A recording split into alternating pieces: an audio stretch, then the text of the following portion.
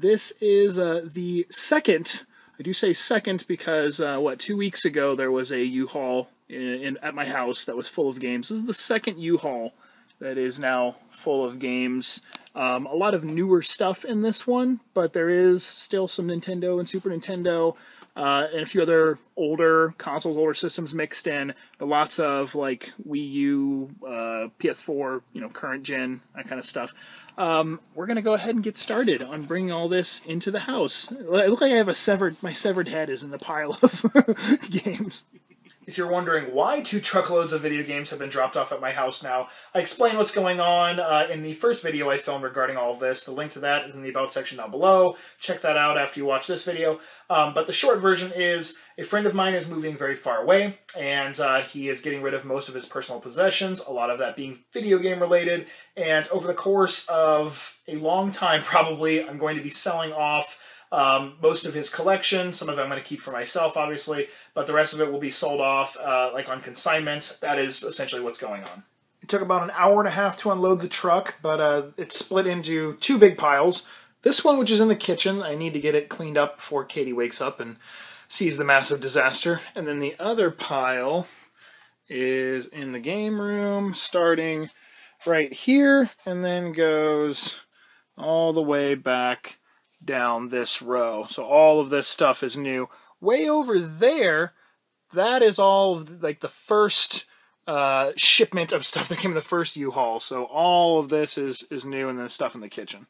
Tons of boxed systems came in this second load. We got Genesis, Mario Party 7, GameCube bundle, Super Nintendo Mini, lots of 360s. There's like 1, 2, 3, 4, 5. There's 6 of them just in the kitchen, some from different parts of the world, other regions. There were thousands, maybe even tens of thousands of Magic the Gathering cards that came in the first truckload. This is only a little bit of what came, but apparently he had a lot more. There's this whole box full, and then this bin right here is completely full, and then so is the one down below it. These are pretty damn cool. It's the Halo 3 limited edition controllers that come with like the Todd McFarlane figurine. I have this one, but I do not have the Covenant controller. I've actually been looking for this for a really long time, and it's sealed, brand new. It's awesome. This is a box that I have been looking for. It has some just empty NES boxes on top, but there's some really good loose cards in here, like Die Hard, Gargoyle's Quest 2, Scat, Kid Clown, Metal Storm. I'll go through this box in a little more detail later in the video. This box had some cool promo items in it. Some styluses for like Pokemon Diamond and Pearl. Had this cool Statue of Happiness from Grand Theft Auto. And these aren't promo items, but they're pretty cool. They're Master Chief like bobbleheads, and this one was a FYE and Suncoast exclusive. Here's another box mainly full of NES and Super Nintendo carts, but there's also a sealed Shaq Fu in there with the wrap CD still inside. That's so amazing. But some of the Super Nintendo carts, Mario World, R-Type, F-Zero. The issue I'm having now is obviously space and not having enough room to really organize it all. The stuff in that back corner over there is items that I got in the first truckload. It's all separated. I know it's in those boxes. This is just complete randomness, some box systems and pieces of things, like cables and stuff. And then this aisle is also a mess. Just some of this stuff in this aisle I want to keep, or I still need to go through and like see if there's like manuals missing out of certain games or whatever, but it's everywhere. Games everywhere. It has been a week now since the second truck came and filled my house again with video games. When the first truckload was dropped off, it took me 11 days to go through that, so I'm doing better this time. I still have like 4 more bins to go through that are all cables, controllers, systems. It's going to take a while to untangle all that and kind of piece things together, but I'm making good progress. This has been 50% amazing, 50% insanity. Obviously, as I've been showing, my house has been destroyed temporarily. I am definitely in the process of trying to get it all organized as much as I can, put into the game room. I have a guest coming and staying with me. I have Alpha Mega Sin is going to be coming and staying, and right now he wouldn't be really able to sleep in here because there's just boxes and games all around me. So I have still a lot of work ahead, but it's like I said, it's half and half. It's more than I ever thought I would ever have to take on in one sitting, but at the same time, there's been some amazing things that I'm going to add to my collection. Just, it's been fun. It's been like Christmas for for the last almost month now. I'm going to show you now some random things that were some of the highlights that came from the second load. The box that had like Metal Storm, Die Hard. I got to talk quieter because my little sleepy kitty up here, she's so sleepy. That box that had those really good NES carts in it, I said I was going to show you some more games, NES game stuff.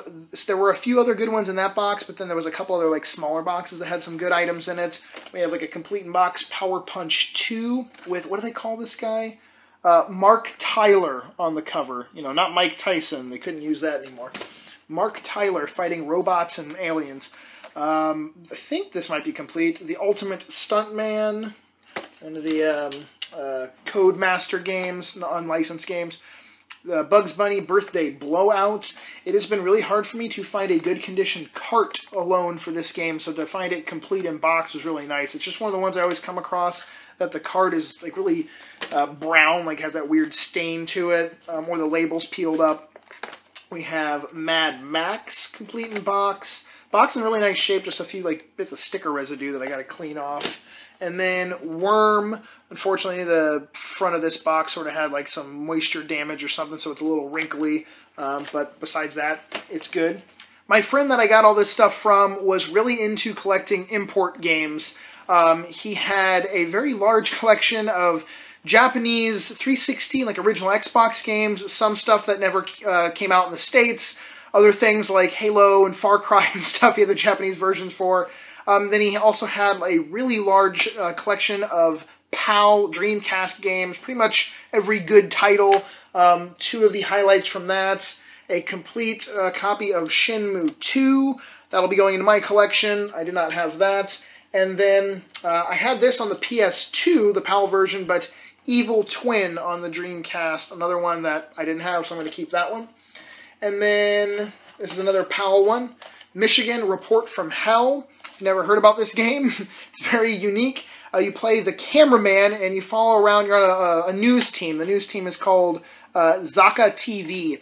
And you're basically going around filming and reporting on crazy things, monsters and tragedy and all types of weird stuff. And it's very unique. Definitely an interesting title.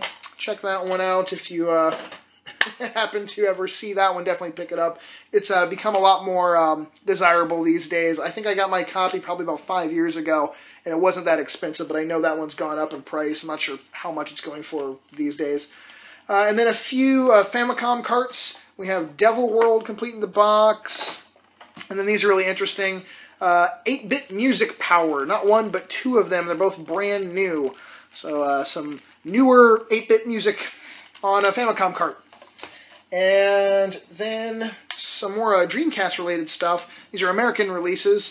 These were some of the better ones he had. Time Stalkers, Evolution 2. That's a really good one. Gigawing 2. Gauntlet Legends. Can never go wrong with Gauntlet. Seventh Cross Evolution. Incoming. Another really great one. Cannon Spike. And then like Crazy Taxi 2 and Confidential Mission. He had a ton of Dreamcast stuff. This is just a small stack that I grabbed. And we'll stick with the Sega theme right now. I've never come across this ever. It is, especially in the box, it's the Sega Saturn Netlink. And the box is in really nice shape. And then with this going along with it, the Sega Saturn Netlink keyboard adapter. This is brand new. Just some like of the oddity accessories that he had in his collection. I got excited when I saw this because I'm a big TurboGrafx fan. It is the TurboGrafx 16 and Turbo Express Secrets book. And when I first saw it, I was like, oh, it's probably unauthorized because it looks just like the Super Nintendo guide that's unauthorized for some of those games. But then I was like, oh no, it actually is the authorized book. And it even says that on the back, at last, the authorized edition. The last thing I'm going to show you guys is actually a system that came out a few years back, and at least in my area, it wasn't readily available on store shelves. You had to like put an order or a pre-order in for it, and that is the Neo Geo X console, and this is actually brand new. It's never been opened, still has its like seals right there.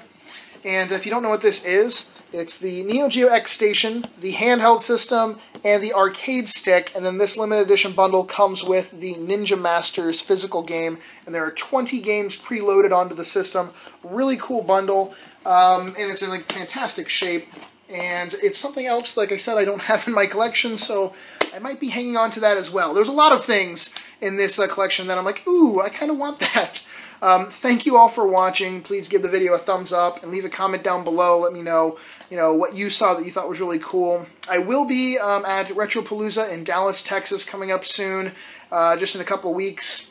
I've disturbed her too much. And a lot of this stuff will most likely be there for sale or trade, so come on out there. Or if you're at the Wagon Wheel Flea Market near Tampa, Florida, you can come out there on the weekends.